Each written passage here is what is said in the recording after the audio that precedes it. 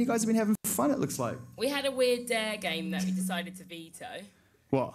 We tried to, someone tried to make me into a cat, which looked really dodgy. Okay. And then I tried to get Phil and Dan to kiss, and they wouldn't. Which is why you never open the floodgates to audience interaction.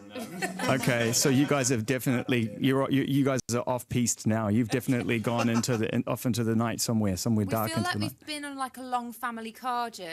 You know, when you've had too